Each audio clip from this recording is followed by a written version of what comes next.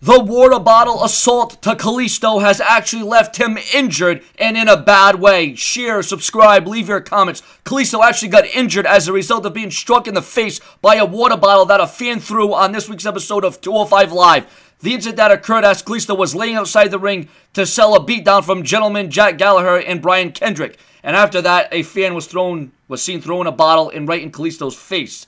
The incident got caught on camera and shows a water bottle bouncing off the floor and nailing Kalisto in the mouth. According to Kalisto's wife in a post on Instagram on Thursday, the assault required stitches and an MRI. She also speculates that her husband may have suffered a fracture.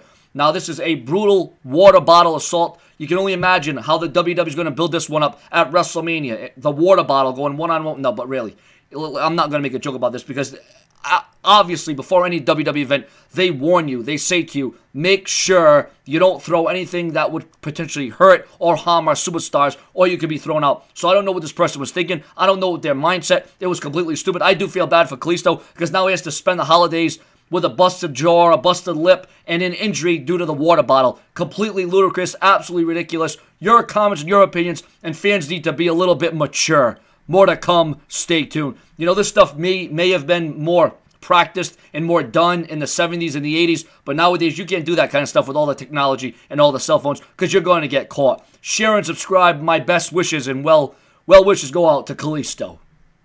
You never